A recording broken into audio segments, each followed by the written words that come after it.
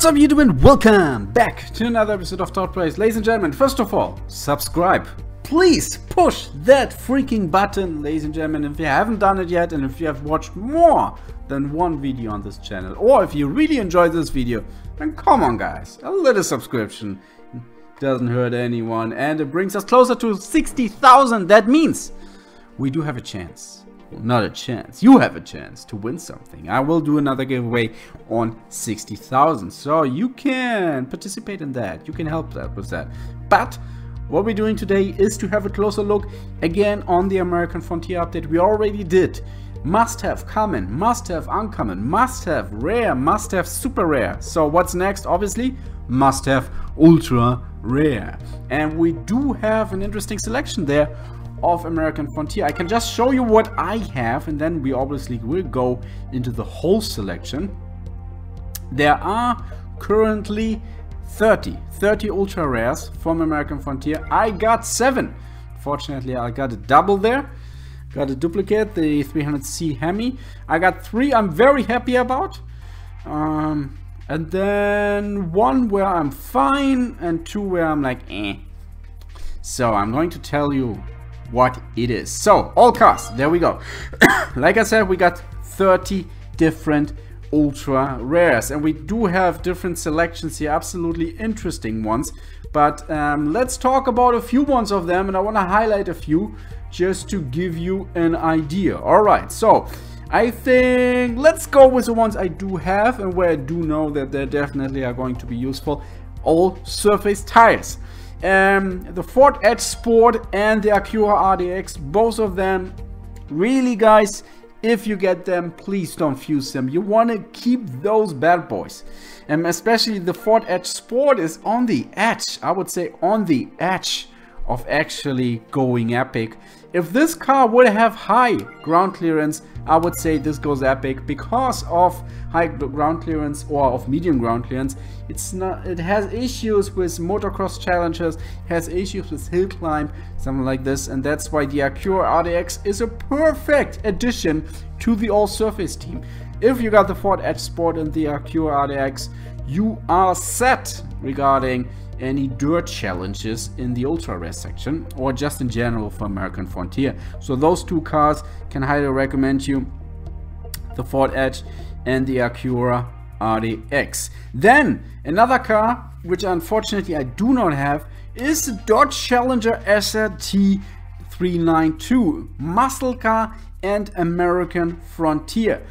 If you upgrade this bad boy, you can go up to it. First of all, it has a 77 mid-range, and it can go down as low as 3.6 seconds, 0 to 60, and 91 in handling. Plus it comes with a decent amount of top speed, and unfortunately it's low, so beware of any speed bumps. But I'm telling you guys, this is a must-have car. If you don't have this car and you feel like you still want to build up a muscle car from that section, you do have choices. I mean, I do have the Dodge Challenger SRT8, which is losing in any kind of stat against the bad boy, against the SRT 392.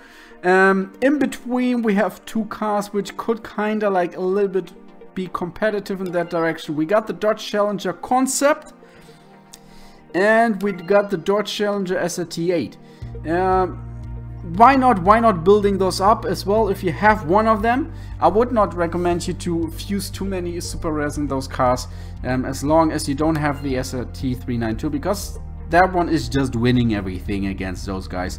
And that's why, guys, if you have one of those, yeah, build it up, why not? Don't forget, here we have an extra tag. We got American Frontier Muscle Car Concept. That is a little bit of an advantage compared to those 2. However, in the end, this one is winning on almost anything against those guys. So that about the muscles. Then we have a nice and twisty ride, which I can highly recommend you. If you go actually just here, you will see it right away. We have a few ones here, but I definitely wanna bring this one up. Seriously guys, 53 RQ. I mean, it's most likely because of the low top speed, but you don't build up this car because of the top speed. No, you want to build this car because it's just as twisty as it could be. And on a 3-to-3 upgrade, you can go low at 3.9 seconds 0 to 60 and 93 in handling. That is pretty decent. Mid-range is around 63, is not amazing. It's definitely not amazing, but you don't buy this car because, or you don't build up this car because you want to go up on the drag strip or on the test bowl or something like this. With 120 top speed, there are cars in the common uncommon area which could beat this one. And but Dodge Circuit, oh yes, please slalom test, please twisty circuit. I'm ready with this car. So you want to build up this car as fast as possible. Then obviously we have here, we have two Acuras, the Acura NSX from 2002 and the 1991. Simple as that. The NSX, if you get it, it's a 63 RQ car. It says a lot. And if you build it up, seriously guys, you go and 4 seconds flat 0 to 60, 95 in handling, oh boy, and 74 mid-range. Plus it goes up to our top speed as 185. Pretty good all-rounder. Absolutely happy about this. If it would come with medium ground clearance, I would say this car is epic. But it comes as low, and actually when you look at it, it should be low, so that is fine. But yeah, we got a couple twisty challenges, we got a couple chargers. Wow, speaking about a charger, we got two cars which I definitely want to put to your heart. It is more about the 0 to 60 challenge, and here we go. One I do have, one I don't have yet. The Dodge Charger 3 muscle car concept American Frontier, three tags, as many. If you get more tags, more is always better. So you can use the car in more challenges. So the Dodge Charger 3 has 85 mid-range. So you want to go with the 332 with this one because the handling is not really that nice. But 51 RQ, low RQ saver, I like that a lot. And it's a specialist, 155 top speed. Obviously 85, so it's still good, If you build it up 332, you can go with 3.4 seconds 0 to 60 and 74 in handling. Pretty nice, pretty decent. But actually the creme de la creme is this car, the Dodge Charger Daytona. There are several reasons why you want to build this bad boy up. First of all, this bad boy comes with 90 mid-range. Whoo! Then second, we got a decent amount of top speed. I mean, it's always great when you have a lot of mid-range, but the top speed is really low. Honda Clarity, I'm looking at you. And it comes with a decent amount of top speed. And if you go with a 332 with this bad boy, 3.8 seconds 0 to 60, that's just a little bit slower than the Charger 3, but we got more mid-range. And we got 73 handling, again a little bit less handling than the Charger 3. So I could absolutely recommend both of them. But, and here comes the cherry on top of the ice cream. The Dodge Charger Daytona not only comes with American Frontier, it comes with an In the Shadows tag as well. And this is something, guys, you wanna focus a lot on, because we just had the Christmas collection tag. And then the Shadows will be the next challenge coming up. So if you look at that, if you look at American Frontier, if you look at Ultra, you want to check out In the Shadows. And here we have, okay, why he's doing that? Okay, I don't know why he's dropping that Donkervoort. That's absolutely not an American Frontier car. Okay, well, never mind what he's showing you here. This guy, okay, he's not doing that.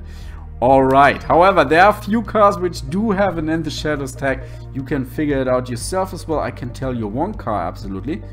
If you do just like this. A car which I can recommend as well is, by the way, the Chrysler 300 Seat Lake Shear Edition. Very nice, four-wheel drive, standardized, great.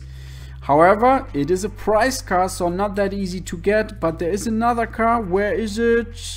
Where did I see it? No,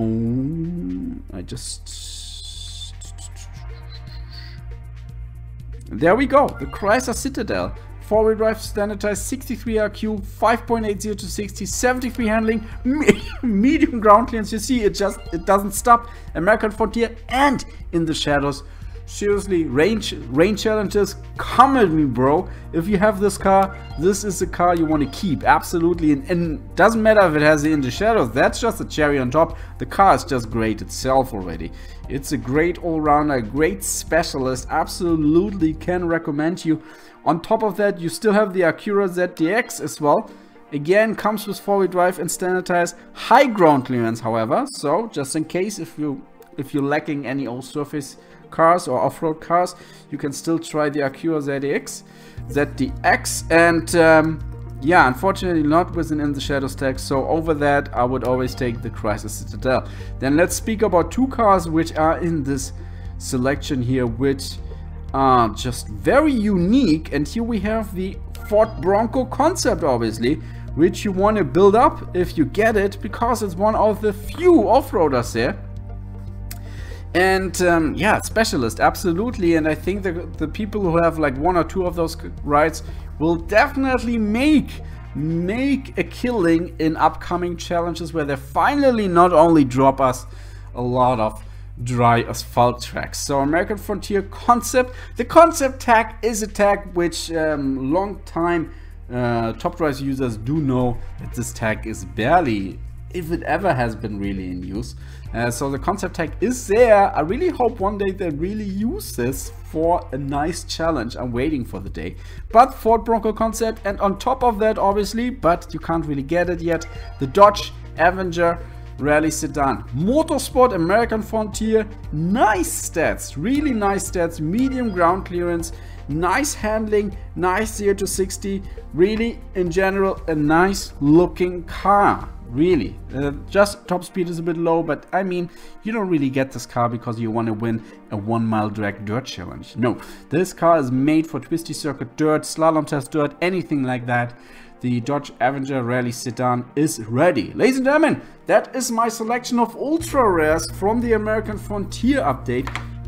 Do you agree with that? Is there a car which you are using and you feel like, CMG, everybody should know about this? This car is a killing machine. Let me know down below in the comment section. I want to hear which car of those cars do you have already.